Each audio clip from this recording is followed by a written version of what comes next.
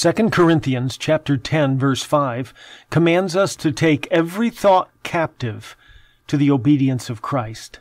Welcome to the battle. Jesus is Lord, not just of our hearts, but also of our minds. We need to be thinking God's thoughts after Him. As we continue our study on great salvation words, today we are looking at the word justification, the rescue from our complete lack of righteousness. The Bible uses many different words to describe God's wonderful work in rescuing us from our sin and restoring us to His family. Each of these words describes both the depth of our need and the greatness of God's remedy. Salvation, rescue for the dying. He gives us life. Propitiation, rescue for the lawbreaker. He satisfies His own justice.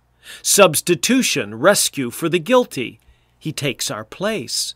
Redemption, rescue for the slave. He pays the ransom.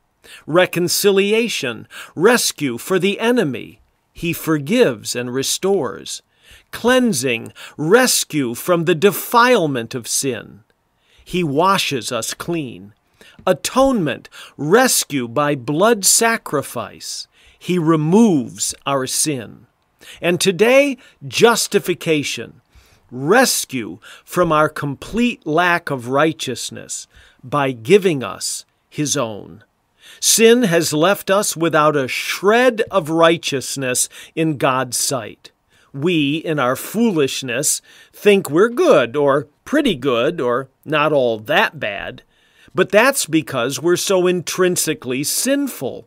To us, sin is normal, therefore we don't think it's all that bad. But that's because of our blindness.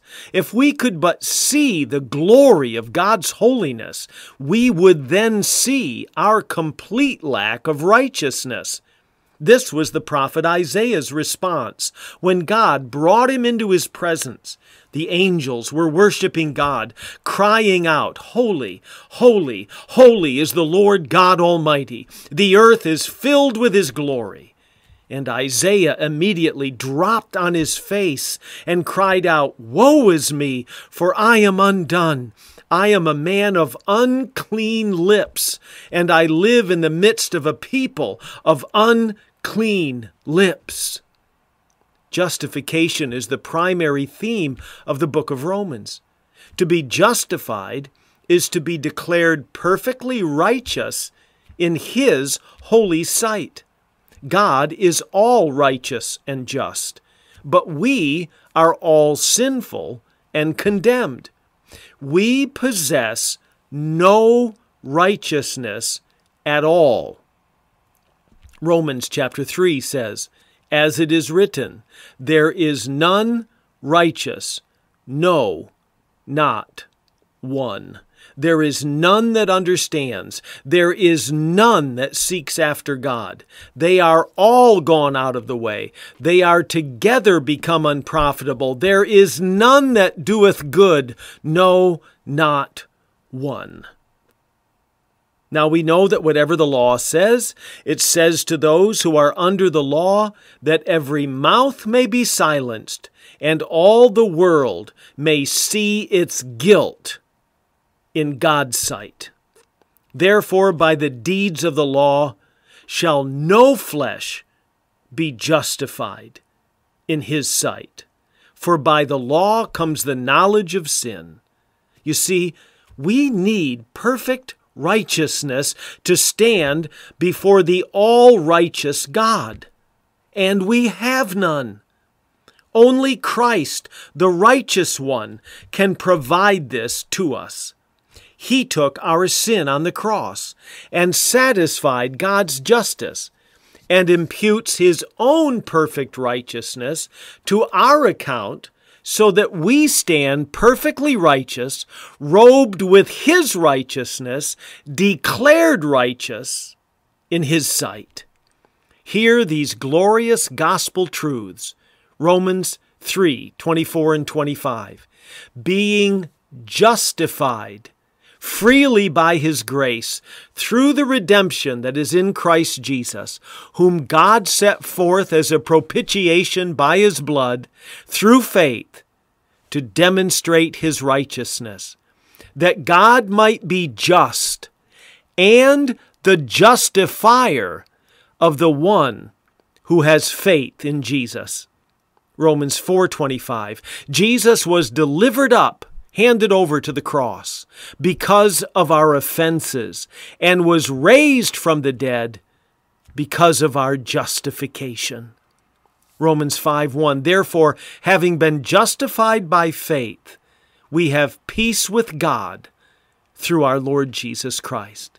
Romans 5:9. Much more then, having now been justified by his blood, we shall be saved from wrath through him. Romans 5:18. Therefore, as through one man's offense, Adam's sin, judgment came upon all men, resulting in condemnation. Even so, through one man's, Jesus, righteous act, his death on the cross, the free gift comes to all men, resulting in justification of life.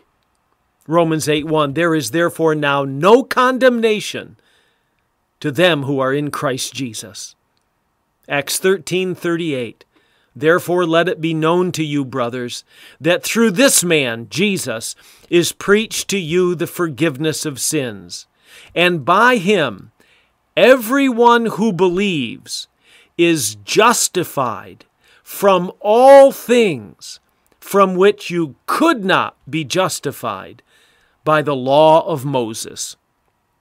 Christ is our justifying righteousness. In him we stand as righteous as God himself, uncondemned and fully accepted. Oh, bless the name of him who is our righteousness, the righteous one, Jesus Christ our Lord. O righteous Savior, we trust you, your shed blood, the gift of your righteousness, to cause us to stand accepted in the judgment hall of heaven. Through you we shall not be condemned. Through you we are justified. It is your righteousness. It is your blood. It is your death. It is your resurrection. It is you, Lord Jesus, that is our Savior, our righteousness, our justification, our life. And to you we give our praise, our worship, and our very lives. In thy name we pray. Amen. Thanks for spending time in the Word with us today.